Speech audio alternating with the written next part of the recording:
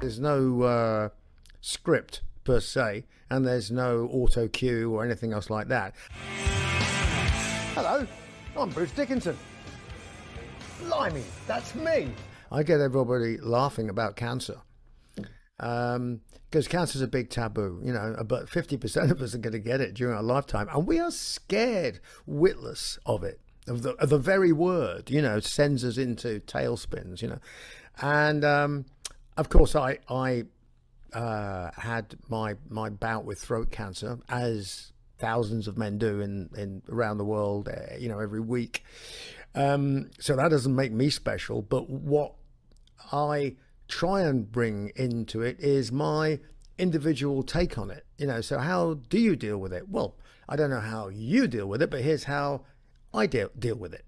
So I'll be performing on something like this, talking about lots of things like, well, this. I wish I knew, to be honest with you. I mean, we've done there's been no metrics on it. We've just had reviews and people on social media going, this is a really great night and really funny. Yes, some of them for sure, absolutely. Of course, you're gonna get loads of diehard Maiden fans. What was excuse me, what was interesting when I did the tour in the UK, first night in Brighton, you know, in this lovely old theatre, which is the perfect medium for it, you know, 900 to 1200 seat theatres is great, you know. And the number of people that came with their partners, and their partners weren't necessarily Maiden fans. They said, oh, come along to the theatre, we're going to have an evening with. And they're like, who's this guy again? You know, I know you like play his music, but who is he exactly? You know.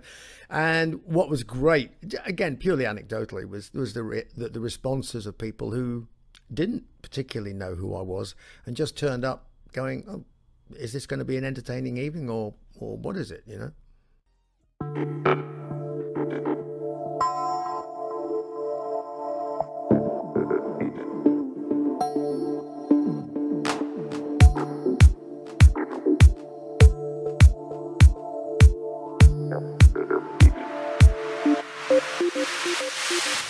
Thank you.